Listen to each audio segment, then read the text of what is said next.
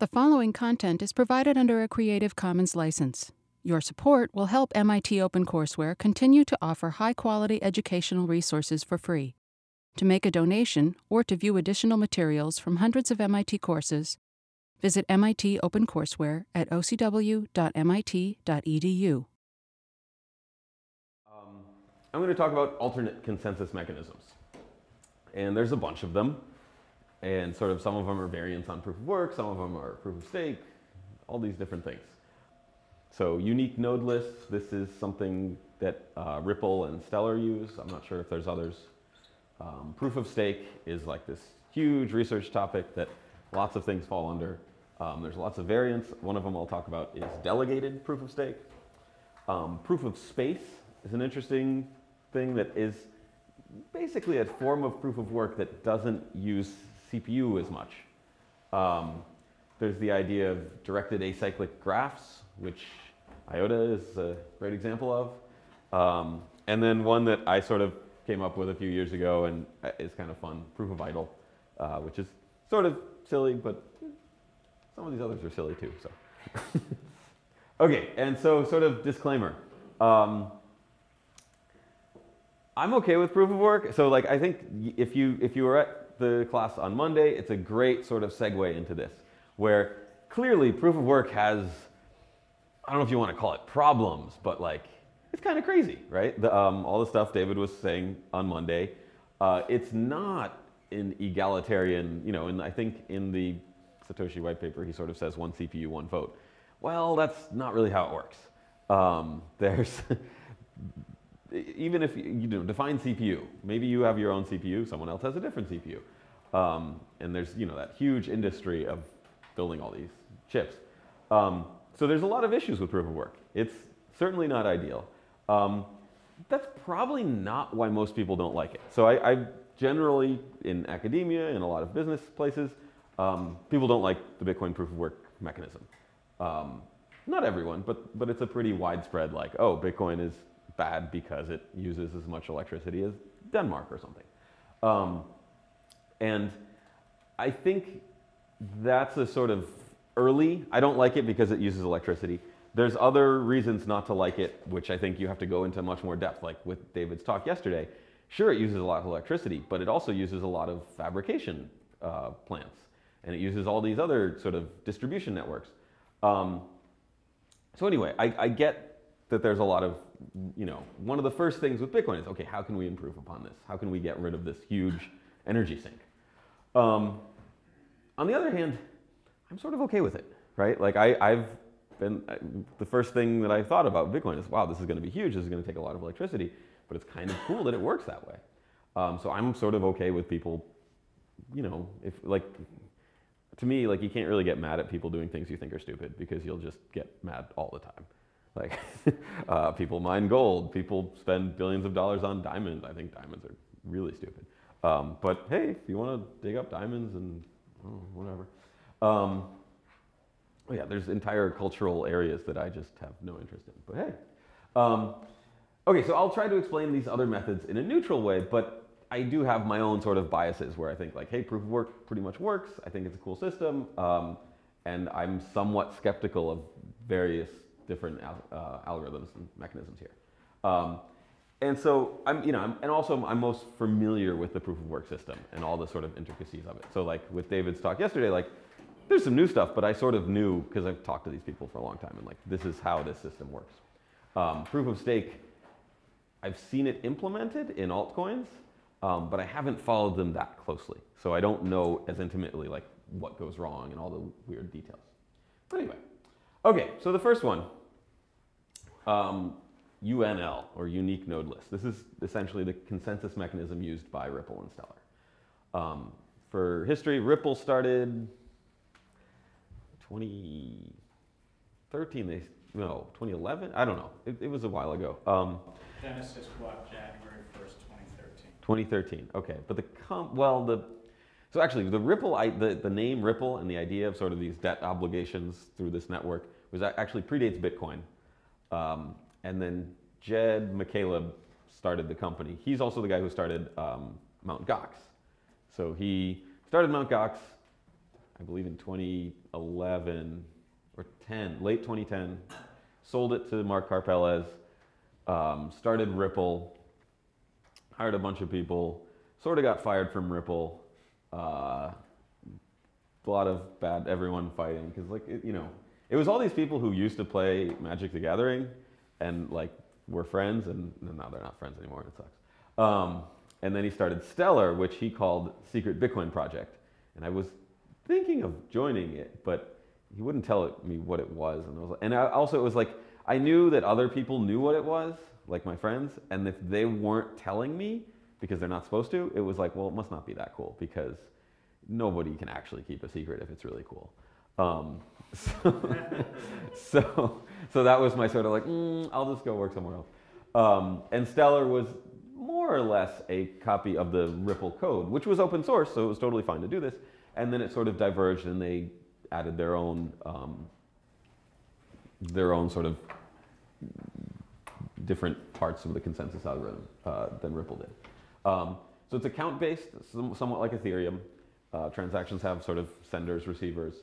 What's interesting is in the Stellar case, and possibly Ripple, there's a minimum balance. So I actually had some Stellar last year, up until last year, because I went to the sort of initial release party, and they gave out Stellar.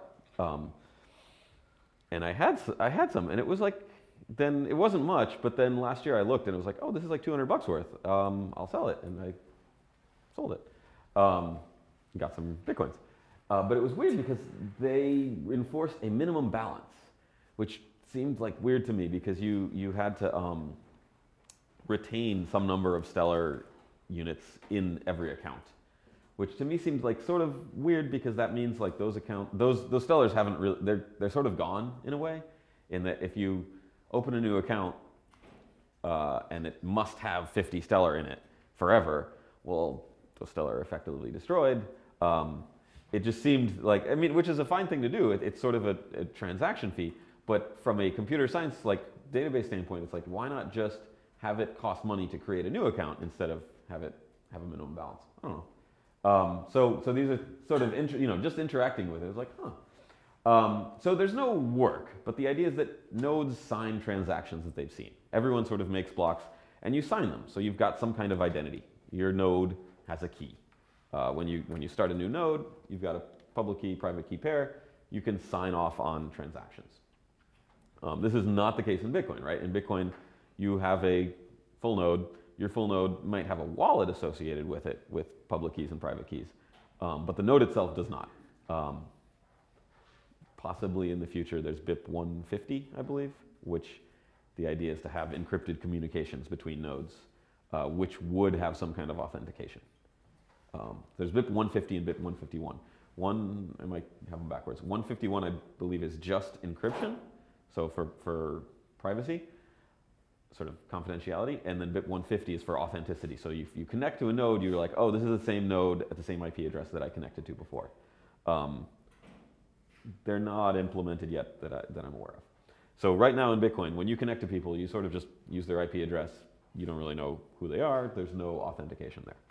But in these, in Ripple and Stellar, you do know, okay, I'm connecting to this node. It's got a key. It's got an identity. So to sync, instead of verifying all the work, you verify the signatures on blocks. And the question is, whose signatures, right? So if you assume, okay, well, if we have a majority that's honest and is not trying to, create transactions that are invalid or something like that, then it might work. But majority is hard to define when you're subject to Sybil attacks, right?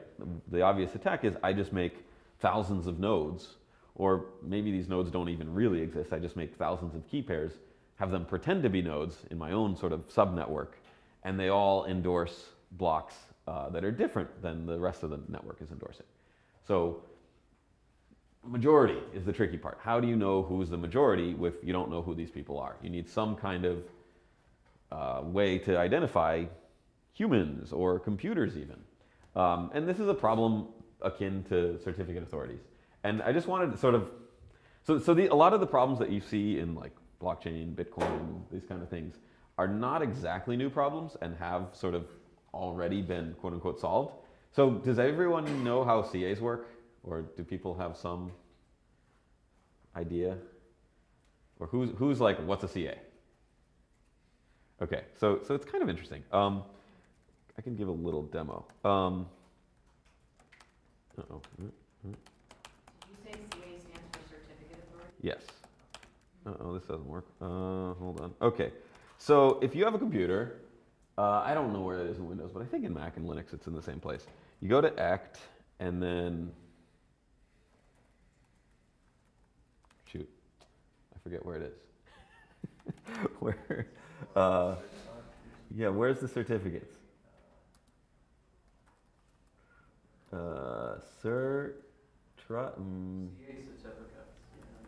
There it is. Okay. So in your computer, and whether you have Linux or a Mac, you've got a folder somewhere, etc/CA certificates, something like that in Mac as well. And, oh, well, no, that's not it. Where are they? Shoot.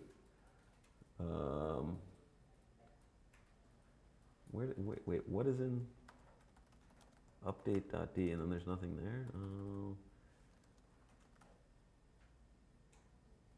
Hold on. I need to find this because it's kind of cool.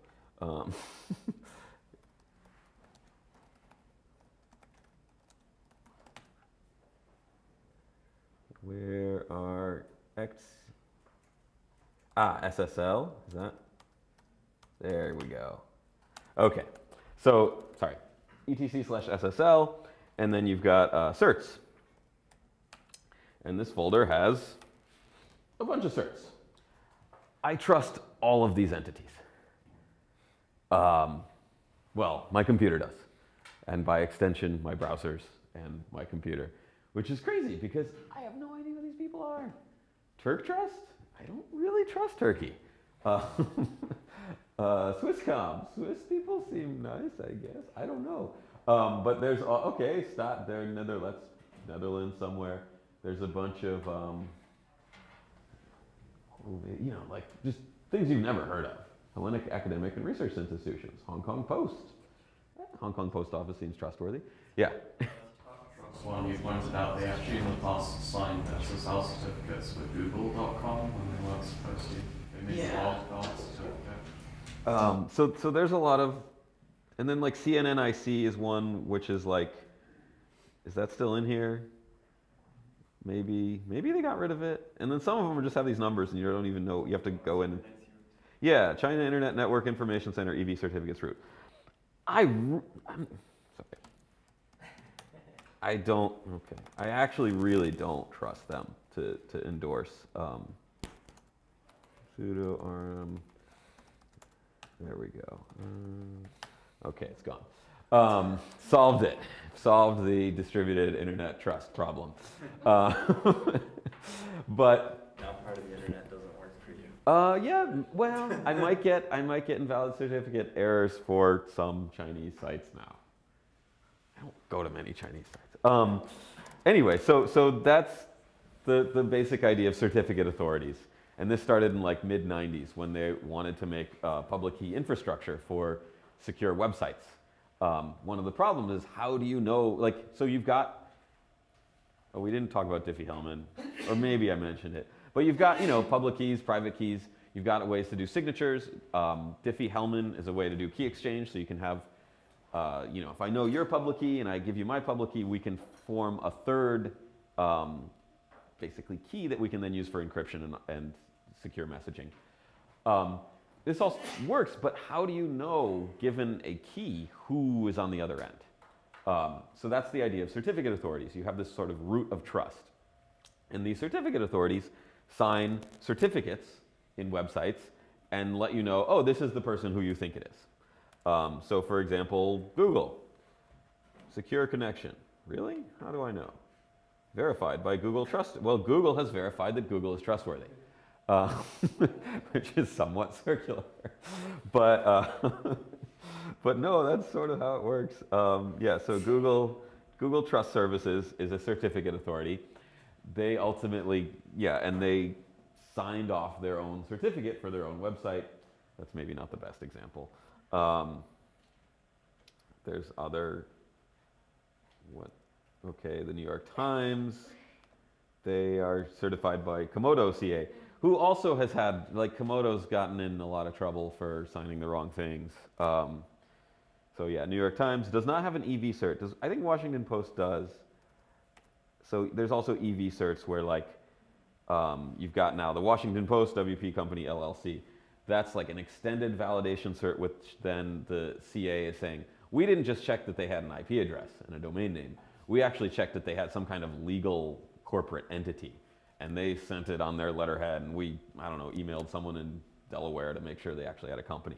And this is verified by Entrust. Okay. So Entrust, Komodo, those are all going to be in here. Yeah, there's Komodo. So you've got these companies called CAs that have some kind of agreement with each other. There's sort of these standards where you make some kind of standards where, okay, don't sign the wrong thing. If you do, we're going to delete you. And then they all sort of endorse entities' identity, usually for companies. There's also stuff now, Let's Encrypt, which does it for free and without really endorsing anything. So this whole thing was kind of, it sort of felt like it was like the big scam of like the late 90s because they made billions of dollars. But then again, we got, you know, Ubuntu out of it, right? So yeah, Ubuntu was funded by Mark Shuttleworth, who started this one, I believe, and made a couple $100 million, went on the spaceship, went into orbit, had some fun. You know, eccentric billionaires are what fund a lot of technology development.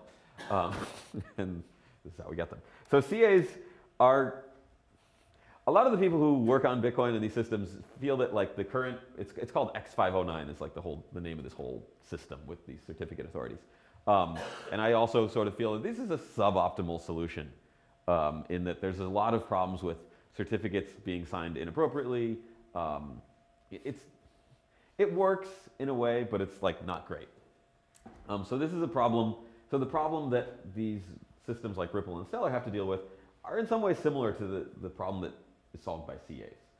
So what they do is they say, we have a unique node list. We're not actually endorsing an identity from, you know, here's a public key, here's a human company, you know, human name or a company name or something like that. We're just saying that they're unique. So it's more limited than a certificate authority. It's just saying, we're certifying that these two keys belong to different people or different companies, which seems easier than the job of the CA, right? The CA has to verify that like the Washington Post is actually the Washington, you know, the key, whoever's presenting a public key is actually the Washington Post. So the actual certificate is just basically, here's a pub key, here's a name, and then the CA signs. And you can look at those and stuff. Okay, so for synchronization, you wait for a majority of nodes in your unique node list to sign. And if they've signed, accept. So there's some recent papers from Ripple. And in order to really get consensus, you need basically a 90% overlap in your unique node list. So if I have a unique node list of Allison, Bob, and Carol, and you have a unique node list of Carol and Dave and Edna, I don't know. We might diverge. We might not agree on the same sort of chain of transactions because we've got different people that we're looking at their signatures. They may all be unique, but if we have different unique people we're looking to, it might not converge. So they have a newer paper that reduces that to 60%-ish, where the overlap of what unique nodes everyone needs to look at is not as large, but still quite large. And then the real question is, okay, well, who provides the unique node list? Because how, you know, that's not really a job I can do. Maybe it is in a way. If I know you and like we do some kind of web of trust thing where I'm like, oh, what's your Ripple nodes pub key? Okay, cool, I know you. And what's your Ripple nodes pub key? We meet in person, we sign each other's pub keys, we do the whole PGP kind of thing, which, you know, I do, and the Bitcoin people actually do this. So if I go to,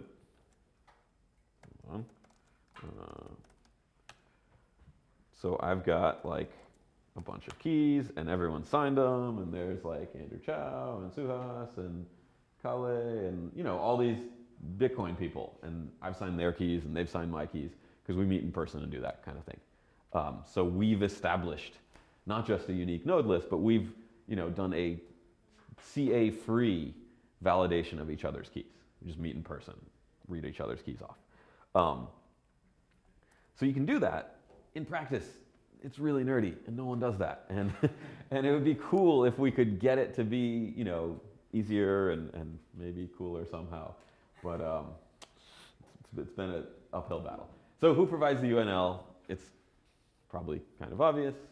Well, the Ripple company provides the UNL, right? So when you download Ripple, it has a list of unique nodes. Those are essentially de facto the nodes that run Ripple. And at the current time, they're basically, those nodes are run by the Ripple Corporation. Or Ripple Labs. Stellar, similarly, like it comes with a default UNL.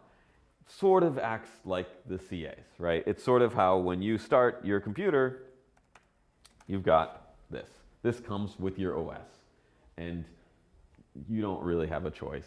In practice, you can, I just deleted the CNNIC one, but nobody looks at this stuff. Everyone just goes with the defaults. So that's the problem centralization-wise. Yes? You said Ripple or Stellar actually run the nodes? Because I understand that they might sign off on the UNL, but you're saying that... In Ripple's, at least like a year or two ago, they may have changed that. I think they're trying to, but in Ripple's case, yeah, they ran their own Ripple nodes. So it's not the bank partners or anything?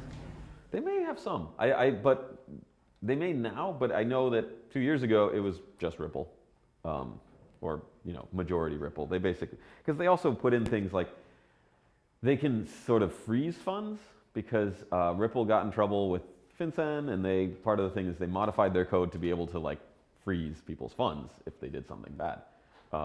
That's definitely not something that the Bitcoin developers or even like the Ethereum Foundation. It's not as direct anyway. The Ethereum Foundation sort of did freeze funds and move them against the rules of the system in the case of the DAO, but that was in a lot of ways with support of a lot of the people running Ethereum. With Ripple, they can do it sort of without much brouhaha. They just sort of freeze these funds. So it's fast. There's no work involved. There's no worry about propagating blocks and miners getting advantages. But there's also known identities, and so it's sort of more susceptible to subpoenas and things like that. All the coins, in these cases, all the coins existed at the Genesis block. So in the case of Ripple, I think it was 100 billion or something. And they just started with all the coins and sort of distributed them as they saw fit. Same with Stellar. Stellar had this thing where they had this party and they would give them away if you signed up on Facebook. Really interesting article about people in Manila getting thousands of used SIM cards from the US, registering for new Facebook accounts, selling those Facebook accounts to people in China, the people in China then registering with Stellar as unique people to get more Stellars. When you incentivize things, weird things happen. Be it either giant warehouses full of SHA-256 chips or giant warehouses full of 20-year-old girls in Manila putting SIM cards in cell phones all day. Yeah, I should link to that article. It's really interesting. So anyway, so this is Stellar one. And Stellar also had this thing where they were going to give 20% of the Stellar to people who held Bitcoin, sort of an airdrop. I didn't get any from that. It wasn't, I was sort of hoping, I'm like, hey, cool, airdrop, I have Bitcoin, I'll get some Stellar. I didn't, because you basically had to KYC with them. They said, okay, send in your, I don't know if it was a social security number, but send in your documents and prove that, you have these Bitcoins, and we will credit some Stellar to the same keys. And I'm not going to do that. Yeah, some people did. Some people got some Stellar that way. But, yeah. So anyway, yeah. Wait, is Stellar's freezing coins? I mean, No, I don't know if Stellar has that capability. Ripple does. Ripple put that in. Stellar is a different, it's similar software. They certainly argue about how different they are. Stellar had a bug in 2015, I believe, where the sort of consensus broke, and then they said, "Oh, it's Ripple's code's fault. This is a fault with all this code base." And then Ripple said, no, no, no, it's because you changed it and you don't know what you're doing. So they. I was talking about, I guess, the minimum. The, You said there's minimum. yeah, there's a minimum account balance. And if there's a set number of coins, and eventually accounts just get. Yeah, I mean, it's a lot though. There's hundreds of billions. Also, there's enough for I mean, there's a lot of coins. But yeah, I guess the idea is not that you have UTXOs like in Bitcoin and you sort of make new addresses each time. The idea is you have an address, you keep that forever. So why would you have multiple different addresses? That kind of thing. Anyway, so it's a pretty different system. In some ways, you could argue it's one of the first ICOs, Ripple, because it's pretty early. They just came up with all their coins and sort of gave them out, and then started selling them. And they continue to do that to this day. Stellar is a nonprofit, which is also sort of weird because if you make like $1 billion off of something, is it really a nonprofit? I don't know. The organization didn't directly make the money and then pay it to the employees or anything, but the people who have all the Stellar tokens made a lot of money. Interesting sort of ways to do it. So I think both Ripple and Stellar argue that it's decentralized, distributed. But I think a lot of people say, well, maybe to some extent, but on the spectrum of like completely decentralized versus, you know, one server handles it all, it's a lot further on the centralized side. And you know, Bitcoin is also kind of centralized too, like we were talking about on Monday, but I would argue these are more so. So anyway, any questions about Ripple, Stellar? It's pretty fun. Okay, the big one, proof of stake. So this is, we've mentioned a little bit, it's a popular alternative where people really don't like the proof of work stuff. So instead of proving work, have the people who hold coins sign the blocks. So you don't really, that sort of bootstraps in a way your unique node list or your list of who's who. Well, you don't really care who they are, but if they have coins, if you already have a set of who owns what coins, you can use that to say, okay, well, the people who own coins now sign. And they presumably have incentives not to destroy the network they have coins in. So if you have a given genesis block with some kind of initial distribution, you can make it deterministic. You can say, I'm just going to go with whatever has the most stake, whichever, you know, whoever has the most coins signing off on the next block. And you know, given 2 or 3 different histories, you can see, okay, from the start, which has the most total stake signing off on these things. So that seems pretty cool. Here's some issues. Stake grinding. So for example, let's say you have a system where the signer of the next block is determined by the public key nearest to the previous block hash. So for example, okay, I'm looking at the current block hash. Who gets to sign next? Well, whoever's key is closest. Use XOR, you know, just treat the hash as a number and treat the pub key as a number and see which is closest. You can do that, but the problem is, if the next hash is determined by the current signer, that current signer can sort of make a new signature each time and try to make sure that the block after is also going to be one where they are, again, the next signer.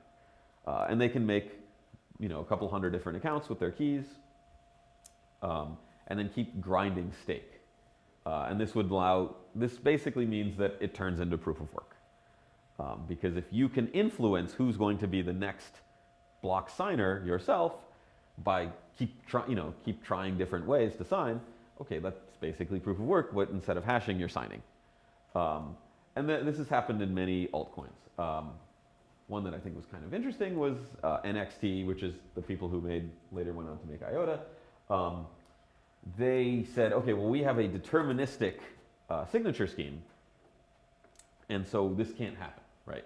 Given a message and a public key, given a message and a private key, there's only one signature that can be produced. And this is true. Like, so Bitcoin uses this. It's called RFC 6979. So basically, the random nonce can be deterministically created from your private key and message. The problem is, I don't know if they realized, probably not, but you can't enforce this. You don't, you know, it's a policy that says, okay, I'm going to make a deterministic signature.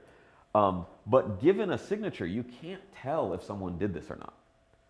right? So it's up to you to obey this rule, but you can't verify that anyone did it.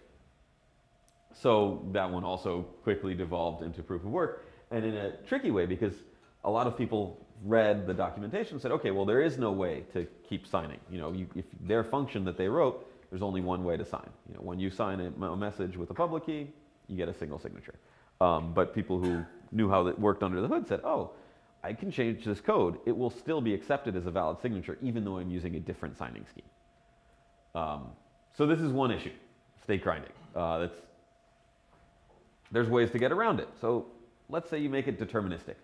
You have some way to enforce that a signer can only create one message. There are certain signature schemes where you can verifiably make sure that a single key can only make a single signature on a message. Other ways to do it is to say have this big lead time where the people who are signing the next block are determined by entropy created days or weeks ago. So it's hard to know what's going to happen in a week because it's a long period of time's worth of entropy going into it. Okay, there's another issue with proof of stake called nothing at stake. So rehash. So in proof of work, this happens, right?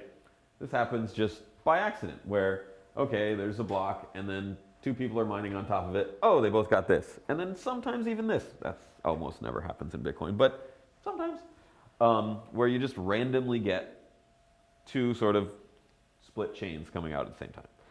But then this happens, right? Someone builds on this one. Okay, you get rid of those two. And that's just because, this is a random process. You can mine on whichever you want. One of them is going to happen first. You can mine on both. You can split your hash power. If you have 1 billion hashes per second, you can say, well, I'll do 500 million here and 500 million here. You can equivocate. It's sort of equivocation that way, but one of them will finish first with, very high probability. So eventually this happens, and then everyone just starts building off this 00A3. Proof of stake. So this happens.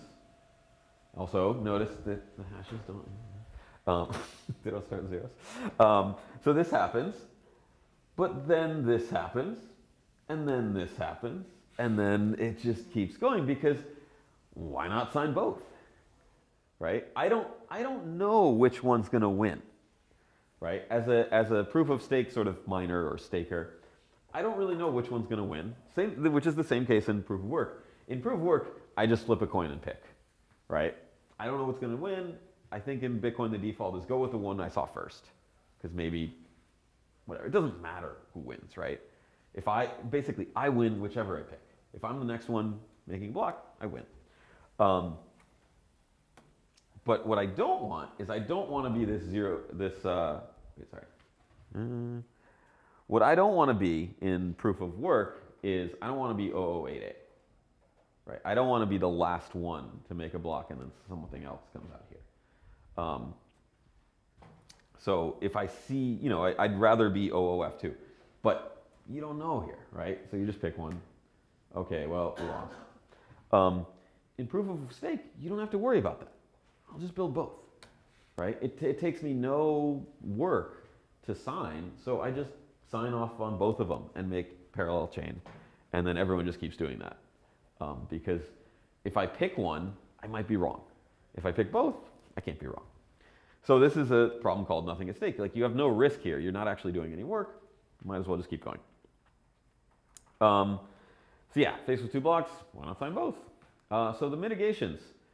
One of the ideas early in Ethereum was, okay, this thing called slasher, where if you can prove that a signature from a different chain, so the idea is, on chain 00A3,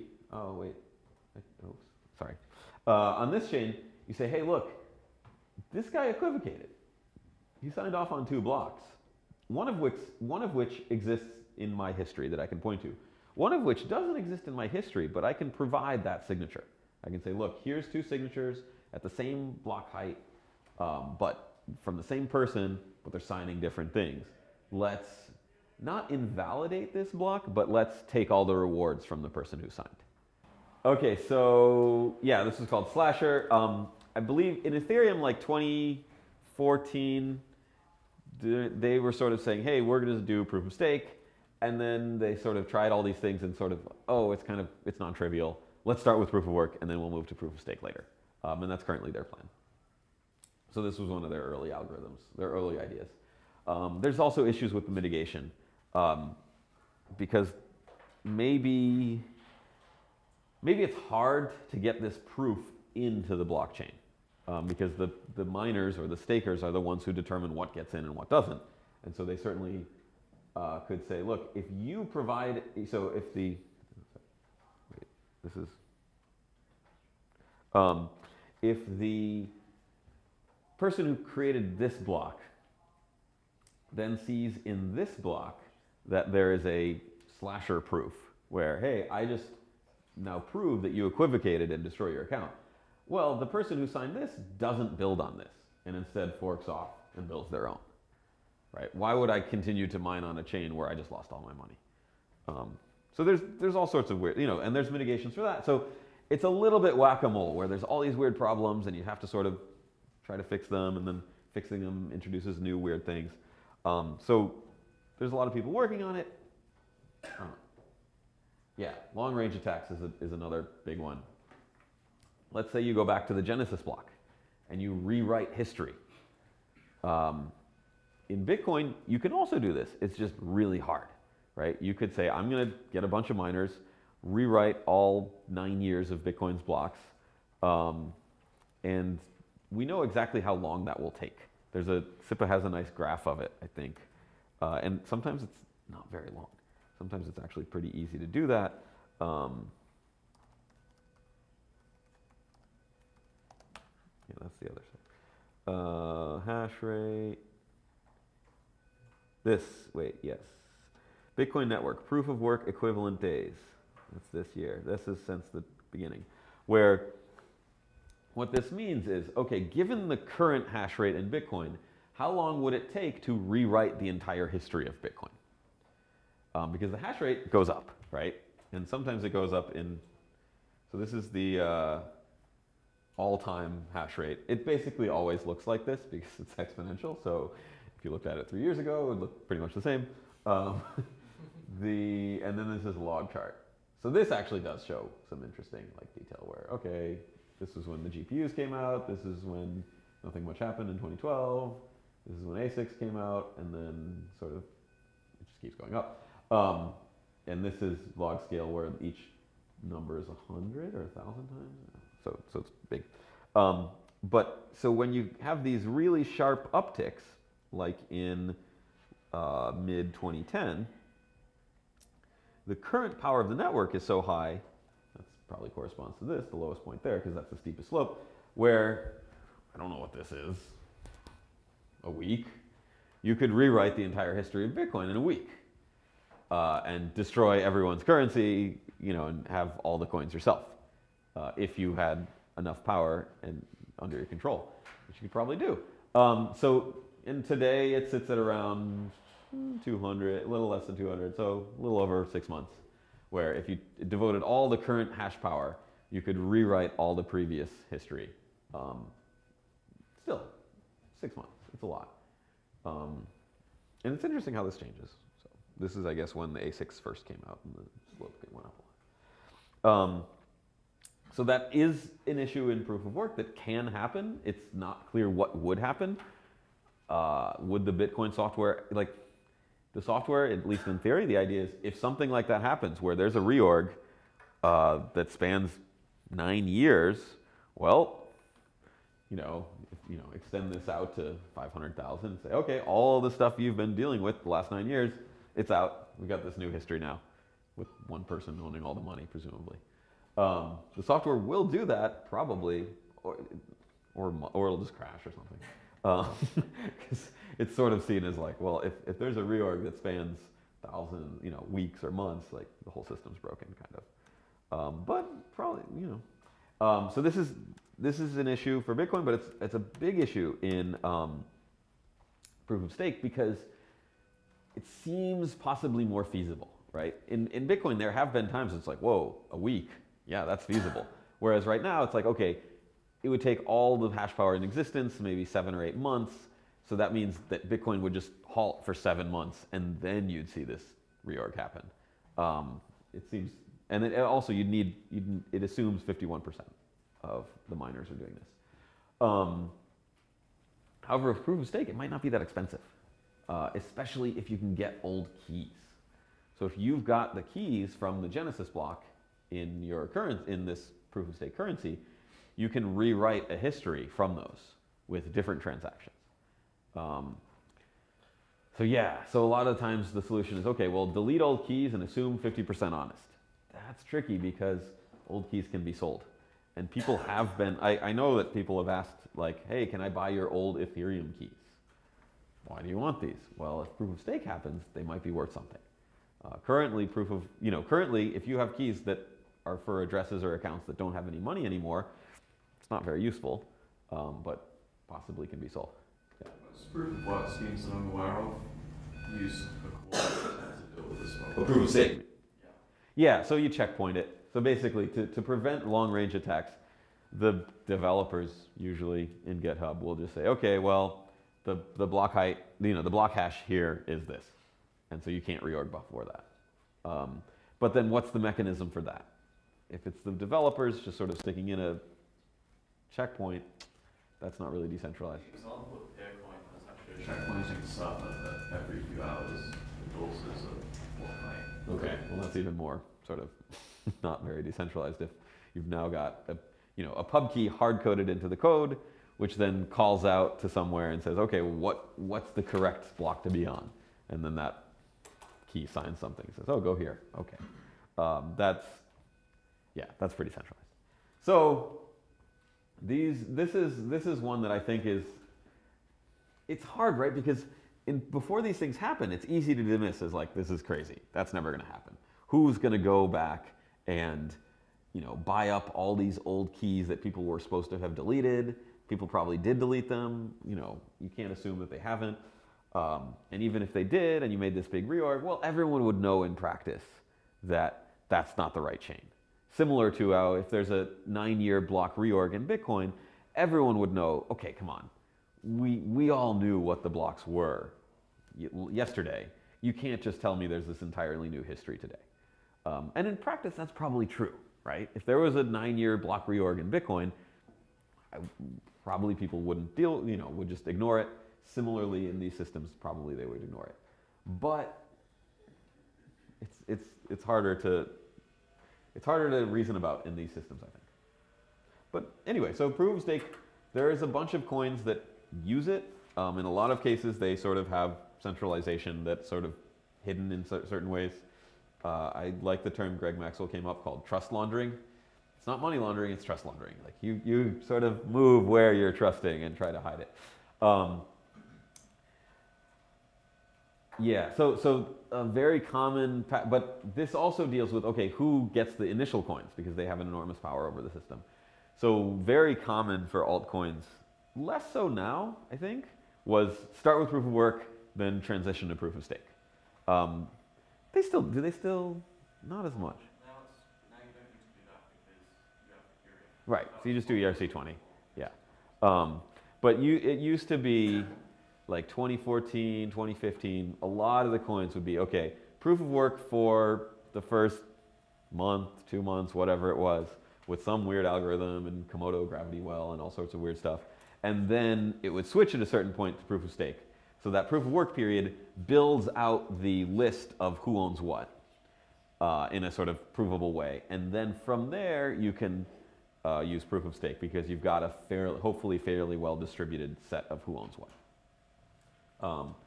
Yeah, no, some things still do this, and some things have hybrid where you still have to do work each block, but depending on how much stake you have, depending on how many coins you have to do less work.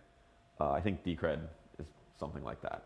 That actually can make sense because you've still got work and you could mix them in ways that sort of negate some of the downsides of both delegated proof of stake. Well, signing requires you to actually do something and be online.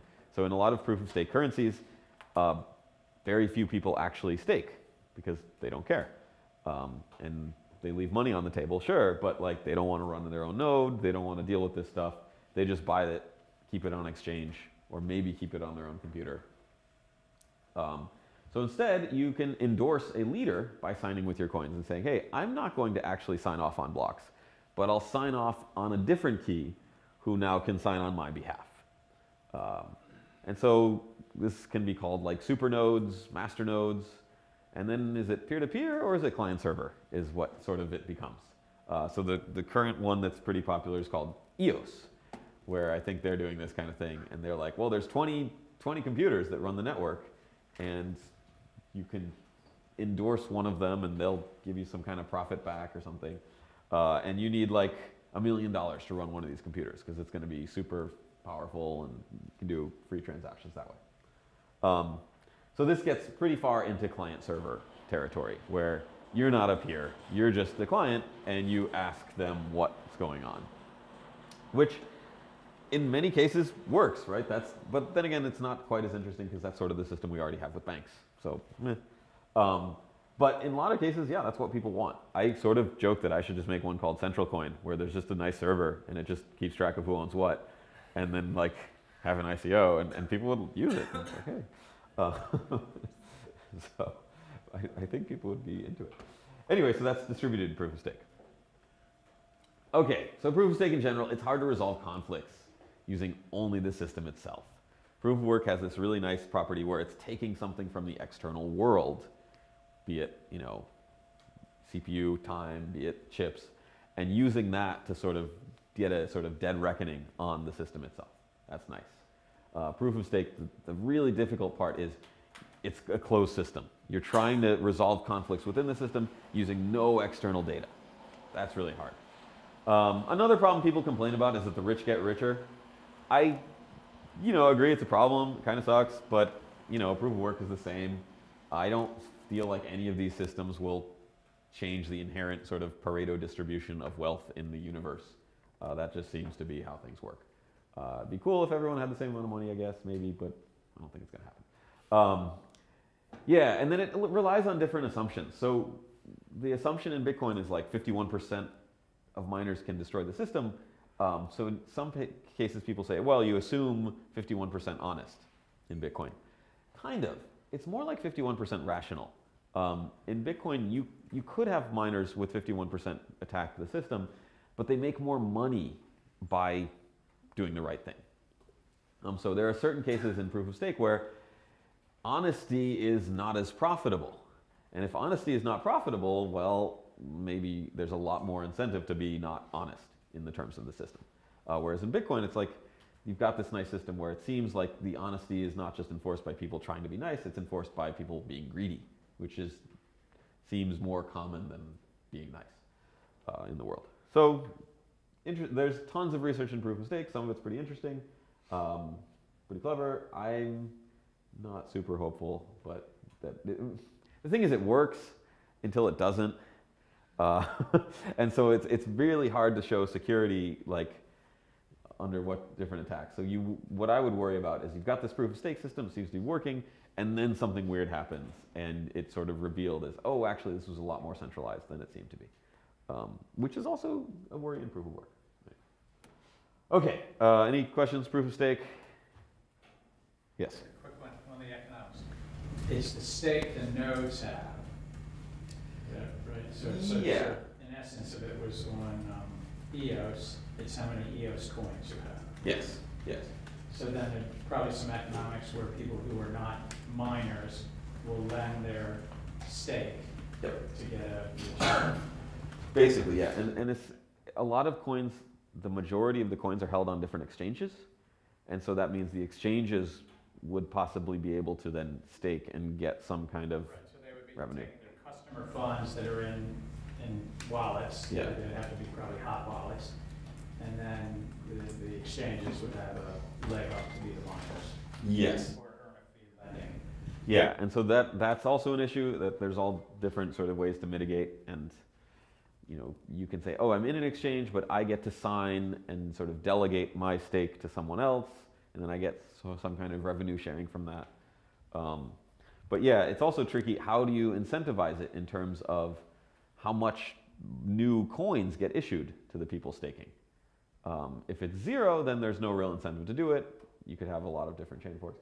If it's very high, then it's like very, I don't know, Gini curve goes way crazy because the rich really get richer because the more coins you have like an enormous amount of revenue. So you sort of need a balance there that's also a bit difficult economically. That's also a problem in proof of work. I feel like one of the big issues with Bitcoin is half the coins came out in the first 4 years where like hardly anyone was aware of it. And that makes people not want to adopt the system because it's like, well, wait, you guys just got all this coin for basically free. You're just like running your computer in like 2011. I'm not going to be part of that system. So I sort of feel like it would have been nicer if it was more of an S curve and less of a log curve, because then maybe it would like ramp up in like 2015 and then lots of coins were coming out. But anyway, that's so like Ripple or Stellar are sort of an extreme case of that where all the coins were initially made by one entity. And so to me, I'm like, I don't want these. Like that's your money. Like you just made it up yourself. There's sort of a like, I don't know, it just feels like kids being like, I have $1 bazillion and I write $1 bazillion. It's like, okay, well you just wrote that. Like I'm not going to honor that. Anyway, okay, so proof of stake, kind of interesting. Proof of space, there's a bunch of ideas here. Some of them, Space Mint was some people here. I know Bram Cohen, who is the author of BitTorrent, right? He made BitTorrent, whatever, 10, almost 15 years ago now. He's now working on some of these kind of things. He's working on a proof of space coin called Chia. And the idea is, it's still similar to proof of work, but you're using some kind of memory or storage space rather than your CPU. And the idea is the benefit is, well, maybe it doesn't use as much electricity. And also from talking to Bram with he's saying there's much more sort of dead storage space than dead CPU. So every computer has a CPU, but like the CPU here is not that powerful. It can't really compete with ASICs. But lots of people have empty hard drive space. And you might have a terabyte of empty hard drive space. And 1 terabyte's as good as another. And it's also empty is what you need because you need to fill in space for these systems. And so if you're like, well, I'm AWS, I've got, tons of hard drives. Right, but people are using them. So you're not able to then just like fill it in for these kind of systems. Well, to some extent. They do have a lot of slack and they can probably do this. But several ideas, some are pretty cool.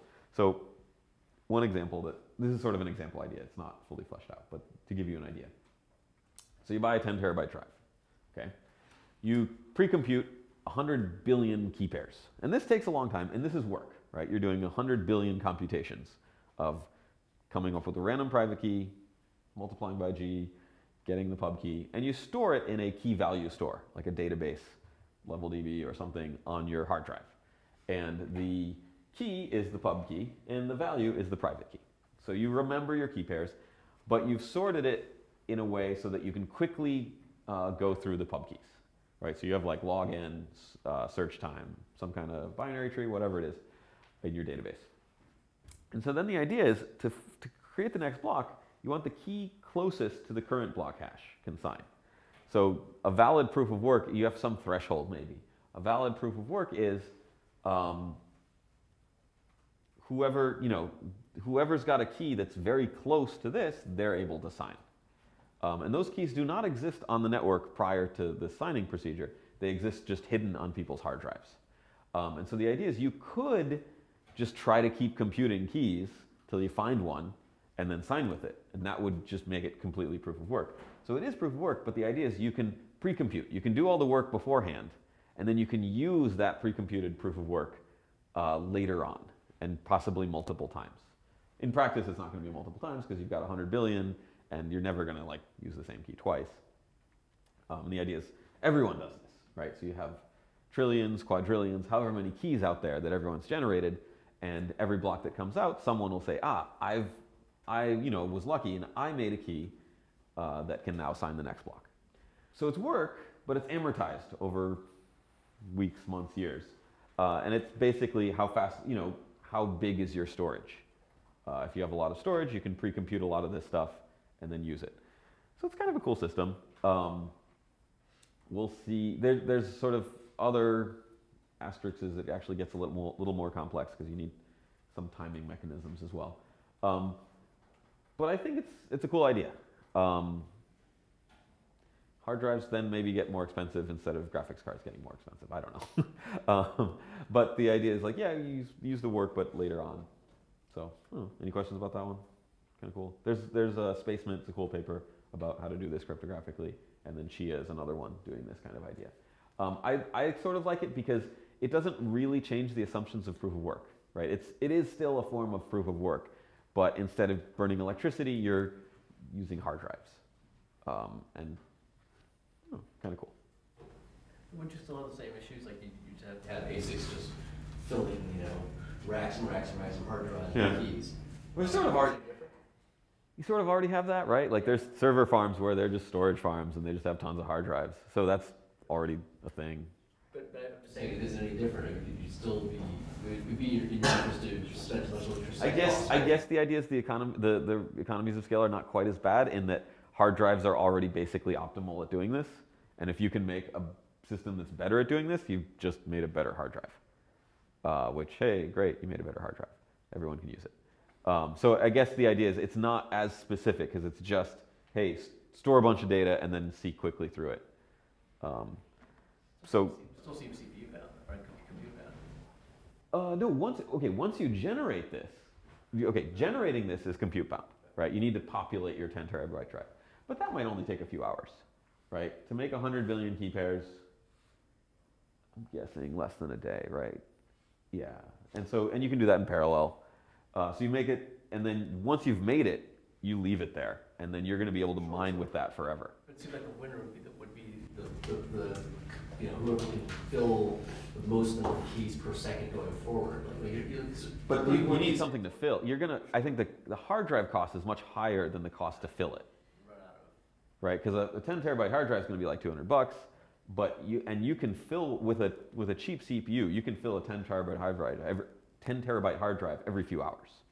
So I think that the CPU is a factor, but I think it's going to be smaller than At least from what I understand about Spacemint, the idea is to make it not I/O bound as well. So if I have a better or faster hard drive for me, that's not the quantity that's actually important. It's just number of space. Just because this is just a seek. Right, and even a crummy hard drive, you just read through your binary tree and you're like, oh, found it. I think the point is you're only supposed to do one of those per block that's created. So yes. You just say, so you look at, okay, here's the current block hash. What do I have that's close? Seek to that on my drive. Nope, I'm not going to win this one. Okay, let someone else do it. Or you seek and you find it. And you're like, hey, cool, I can sign. So, yeah. Is this also known as proof of space time? Yeah. So that's in Chia. They sort of add this time component, which I'm not 100% clear on how it works. It's changed a little bit. But you want, so the idea of a time beacon is you want some function that cannot be parallelized so that if you have 100 computers doing it, it's not going to be any faster than one computer doing it. So basically, whoever's got the fastest single CPU will always win this. And that can be sort of a time beacon for these space things. Once you start to have a lot of storage, if you have to search to find a matching pair, you kind of go back to, if you're almost getting hurt compared to, I don't know, you know what I mean? Like, you have so much storage that it's almost like you're just doing the same thing again. I think that's a solve. I mean, if you have like tons of hard drives and you want tons of key values and you just want to find one or find the closest match, like you can do that in log n time, even over a whole data center. Like Google, like you just search and it's like, hey, it comes up in like a fraction of a second. So that's doable. You need good software and you need like a good infrastructure to do it. But I think it's doable. It scales pretty well, I think. But yeah, it has the same issues where like you just end up with people buying a whole bunch of hard drives. And like, what are the economies of scale there? There's arguments that it might be better than the economies of scale with like ASICs that we heard about on Monday. Maybe not. I don't know. We'll see if this takes off. It's like fairly new. It's an idea that's been talked about for a few years, but. It's a coin called Fast Coin. Those do proof of space, and they've been around for years, and it's not that long. Okay. Well, so there's different ideas. I don't know. It seems like one of the more interesting sort of. There's cool math and cool crypto involved. Okay, so work but amortized. So a perennial MIT favorite, IOTA. They use a directed acyclic graph, and now a chain is also a DAG, because it's directed. There's no cycles, and it's a graph, but it's a pretty simple one. But the idea is have multiple parents, right? So if you have a block, instead of just pointing to one, you could say, well, now this can happen in Bitcoin, right? Where you've got two blocks both pointing the same thing. But this cannot happen in Bitcoin, where you say, oh, I'm coming off and I'm referring to both of these. But in a directed acyclic graph, you can do that. So Ethereum actually does this. I think Joe Bonneau was mentioning that. And so what happens is you sort of endorse one as the correct one and one as the uncle. So you're saying, no, this is the real one. But I also saw this one, and give this one a little bit of money, right? Maybe not the whole reward they were hoping for, but they get something. And so then something like IOTA says, okay, we have lots. And every node points to two previous, and so you get this whole map. They can even point to different heights. So I can point to here and here. I don't really know why you do this. I guess, so there's some ways it could reduce latency, right? So one of the trade-offs in Bitcoin is 10-minute block time seems fairly arbitrary. It's kind of slow. Latency, people don't like latency because they have to wait, fine. The more important metric, I think, is that it leads to minor centralization and minor pools. Because if there's only 144 blocks a day, which, like in Bitcoin, if you have a millionth of the hash power of the network, you're just never going to find anything, right? If you're just mining on your own, over the course of a year, you're probably not going to find a single block, and you'll have wasted all of that effort. So instead, you join a pool and try to, pool with other people to distribute those rewards. However, if there's like an Ethereum block every 15 seconds, and there's millions of blocks that come out, if you have a millionth of the hash power, you might find a block. The blocks have smaller rewards, but it's like, chopping it up more finely is a nice way to do it. So like P2 pool, which you work on, is a sort of way to try to make that. And it's important to get it more decentralized, but it's hard. Yeah. Pool also does that. Yeah. Yeah, P2 pool sort of does this as a layer on top. So it could help latency, and then it could help reduce the amount of orphans in the blocks, in the blockchain, which then helps minor centralization. So that there are interesting ideas for it, but it doesn't help scalability at all, right? It actually hurts scalability, because now I have to keep track of all these things instead of just one chain. And I'm going to have to keep track of all the data anyway if I've got the UTXO set. I can't just ignore parts of it. So it doesn't help scalability at all. And in the case of IOTA, their custom ternary hash functions also don't help much either. So that was sort of what we wrote about last year. They made all their own weird stuff. I don't know. So there are interesting ideas between directed acyclic graphs, but it feels like when they say, hey, this is more scalable, I get very suspicious, because like it doesn't seem to help scalability. It does possibly help some other things. Yes? It's effectively Bitcoin regression test mode. They've made it so every block is min difficulty, and so the transactions are instant because it doesn't in IOTA or in any of these DAG coins. Yeah. So it doesn't cost much to make a new block and make a transaction, and if everyone's competing to do that, then you're just going to have a ton of orphans and you have to wait a long time. Yeah. So also in the case in IOTA, the idea is, well, they don't call it this, but it's the equivalent of saying every block must have one and only one transaction. The transactions themselves have proof of work on them, and they point to each other, which basically is the same as, blocks have one transaction, and you do the work yourself instead of paying a miner to do it. I think that's not a great deal. And they say that means there's no fees.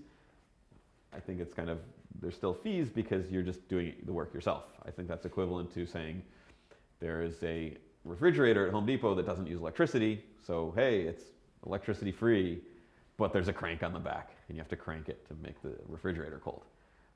Yeah, you could make a refrigerator that way. I don't think people would want it.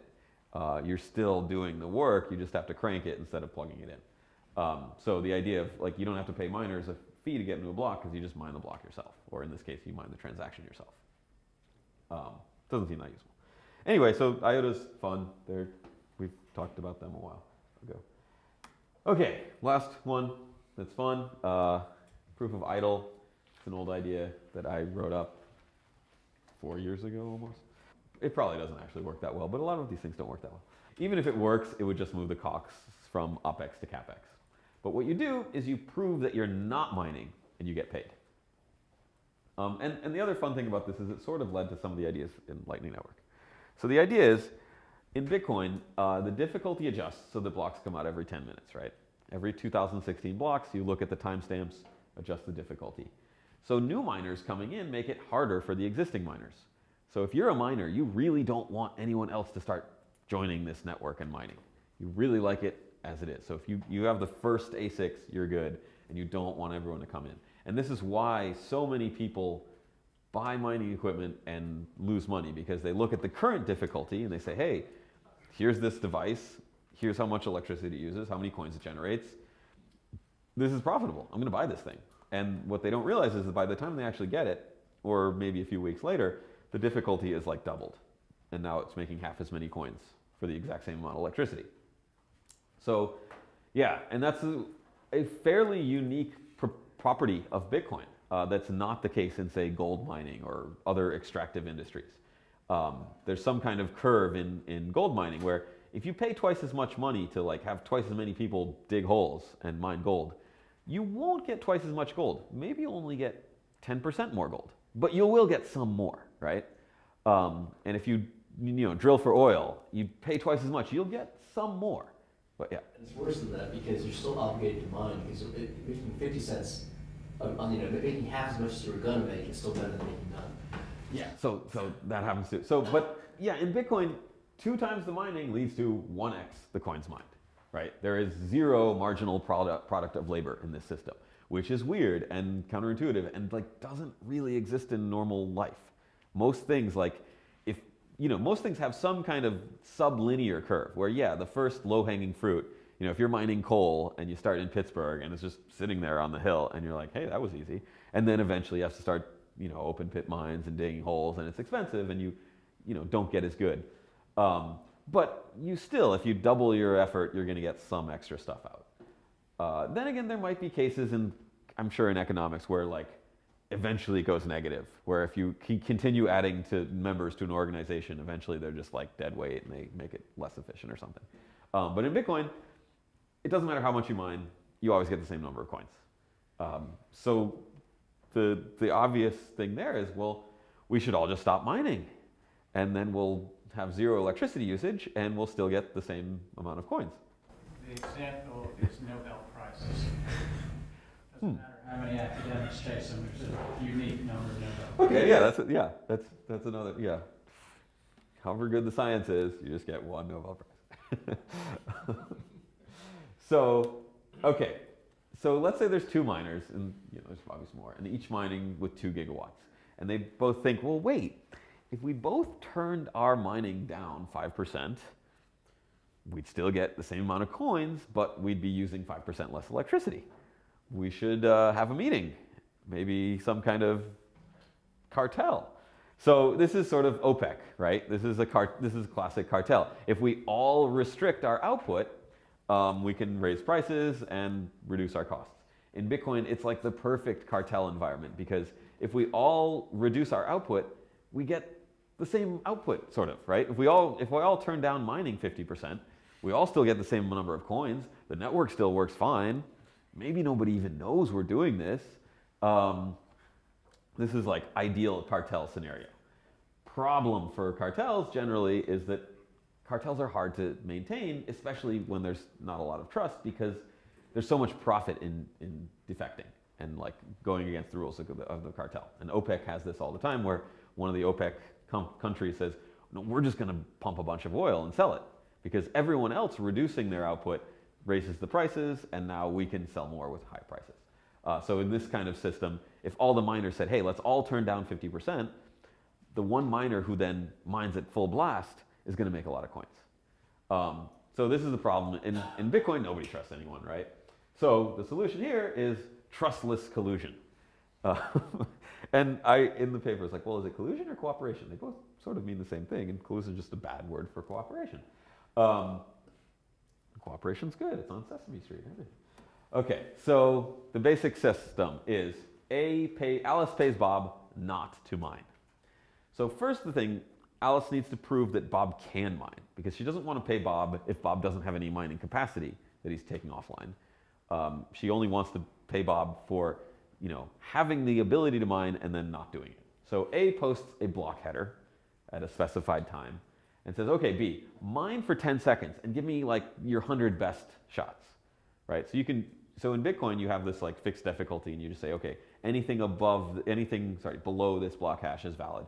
But you could make one where you say, hey, give me your best 100 and I can then extrapolate or, interpolate from that what your hash rate is. And you can get pretty accurate. So they have to do some work, right? Bob does some work, but for a brief period. And I don't know, 10 seconds. You don't want latency to be an issue, so maybe 10 seconds, maybe a minute, whatever. Some small amount of work to prove that they have the capability to do the work. And they respond with that. And Alice validates it, says, okay, you've got X amount of work capacity. Alice then creates a 2 of 2 multisig transaction and sends 1 Bitcoin to this address and builds 2 transactions with Bob. This is sort of like how Lightning Network looks, Lightning channels, but this predates it by a year or 2. So the idea is you've got this funding, and then you've got 2 transactions. They're both signed by both parties and held by both parties. Although in practice, the one that pays out to Alice, Bob doesn't really need to store. He doesn't like it. And the one that pays out to Bob, Alice doesn't need to store. But the idea is they have conflicting lock times. So in the transaction header, you can have a lock time. Say, okay, this transaction is only valid after this point. So the one that pays Alice is height plus 144. So the current height of the blockchain plus 144, well, that should take about a day, right? If blocks come out every 10 minutes, 144 blocks is 1 day. For Bob, Bob gets a coin with the current lock time plus 24 hours. So in Bitcoin, you can specify either Unix time or block height. And I think everything above 500 million is a time, everything below 500 million is interpreted as a height, which means this whole system runs out in like a couple thousand years. So, this is a race, right? There's 2 transactions. One of them can be broadcast first, depending on how fast blocks come out. So if blocks come out very quickly, this will be valid first. 144 blocks, maybe it only takes 20 hours. And these 144 blocks have come out, and Alice can post this transaction and get all of her money back, get her 1 coin back. However, if blocks come out slowly, and after 24 hours only 120 blocks have come out, Bob can post this transaction first, and it will be valid and confirmed, and Bob gets the coin. So now Bob's incentives are, well, I'd like 144 blocks to take longer than 24 hours, because then I'll get this coin. And Bob has the means to influence this, right? Bob's a miner, so Bob can say, well, I'll just mine less. And if I mine such that it, in 24 hours, only 130 blocks come out, I get the coin. Cool. Right? If blocks come out fast, on the other hand, Alice gets her money back. So Alice has no real risk here that Bob will run away with the money without doing his part of the job. So Bob can slow down his mining in order to get the bounty coins. If Alice sort of estimates incorrectly how much profitability Bob has, Bob just doesn't do, Bob just keeps mining. Alice gets her money back. This collusion didn't occur at very little cost, right? Bob had to prove a little bit. There's some coordination cost, but like basically nobody loses the money. So Alice can put whatever bounty she thinks is beneficial to her. Okay, I'll pay you 3 coins not to mine as much. And you can chop this up. You can have like a lot of different smaller transactions and sort of make a curve a lot. If you mine a lot less, I'll pay you more, things like that. Yeah, so that's the idea behind proof of idle. It doesn't solve the, it feels like it might happen to some extent, like long term. It feels sort of like, nuclear weapons where like everyone's got them, but like they don't really use them. They just sort of threaten. So it feels like mining could be that kind of thing where, well, we've all got all this mining capacity. but we just sort of threaten each other with it, and we don't really mine because the mining is actually really expensive. And it's just the threat of mining that you need. And if someone tries to do, say, a 51% attack in reorg, the existing mining infrastructure can spin up and say, oh no, you thought you were 51%, you were actually 5.1%. And we're 90% offline, and we all come back online and reorg you out. It's an interesting, I think it's kind of a fun idea. In practice, it doesn't work now because it's mostly CapEx. So this doesn't help if your main constraint is building the chips, which it sounds like it still is, like from David's talk on Monday, right? Yeah, you need to get electricity, sure, but also a really big problem is getting a supply of all these chips. And this would just exacerbate that. This would make it so that I don't even need electricity. I just get the chips. I don't really care how much I'm paying electricity because most of the time my chips sit off. I just need to occasionally prove I have them and have the ability to mine with them. So it wouldn't solve the problem of proof of work in terms of people spending tons of money on it, but it would move it towards, okay, less electricity usage, more fabrication plant usage. Is that a good thing? Is that a bad? I don't know. It might, and in certain cases, it may be that it saves people money. It may be that, like, hey, if we can collude in this way, it actually we save money, and then we can use it to build more hash power. So this might happen. I'm not as convinced. I was sort of convinced, like in 2014. I'm like, oh, I think this is going to happen. I also thought that it would become predominantly OpEx in like 2015 or 16, and it just didn't. Not even close. So who knows? But it's, I don't know, kind of fun idea. Okay, so in general, lots of new ideas out there. Proof of work does seem to work, but I think one of the big issues is it's not really compatible with the sort of Kurzweil-Roddenberry future idea. I don't know if, has anyone read like Ray Kurzweil? Like Age of Spiritual Machines. It's sort of like this future-y, like AI is going to make everything great and we're all going to live forever and computers are going to be like our best friends and we're going to take over the universe. And Gene Roddenberry of Star Trek is sort of a popular, not quite as crazy, maybe just as crazy view of that, where like we're all going to, you know, in Star Trek they don't have money. They just sort of explore the universe and make the world a better place and stuff like that. And it's like cool. And there's a lot of people who are into technology and research who are, you know, maybe not consciously, but identify with these ideas that like, yeah, we're making the world a better place. We're making computers are going to help people and it's going to be great. And I think one of the issues with Bitcoin and proof of work is it doesn't fit into that, right? It's sort of dystopian in a way. And then it's like, wait, we're going to have like giant server farms performing SHA-256 for the next 50 years? Like how does the benevolent AI fit into this system? So that's one of the reasons people, like the proof vital idea was, I was at University of Virginia and Avi Shalat, who's now at Northeastern, he was like, I hate Bitcoin because the whole point of SHA-256 is that you can't find collisions. That was the design. Like there is no, you know, collision resistant hash function. And now you've built this giant system, which the whole point of the system is to find collisions. Like, like that's the opposite of what it was supposed to be. And so it was just sort of like inelegant and ugly. And that was why I'm like, well, maybe you don't really have to mine that much. And so I wrote this thing about proof vital. But anyway, that's one of the issues that people have with proof of work. And that's, I think, one of the big you know, motivating factors for all this other research into different consensus algorithms. And further research is required, maybe. The interesting thing is a lot of the people doing proof of work are fine with it, right? So like David Monday, he's not interested in proof of stake. Despite the proof of work, you know, ecosystem being so crazy, he's just like, nope, this is what I'm doing. So none of the miners are interested. I mean, you know, miners, their job is to mine. So they're usually not interested in proof of stake.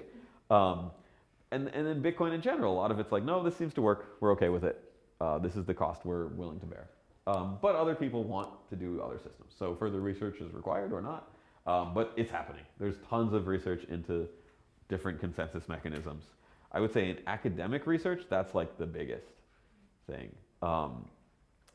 what I would like to see more of is more academic research in proof of work, because there's a little bit, but there's all sorts of interesting things with proof of work where it's like, oh, you know, something like proof of idle or something like the stuff David was talking about on Monday. Like, there's not much economics research into this. And I think it's a really interesting question where you've got like, hey, I've got a device that prints money and I want to sell it to you.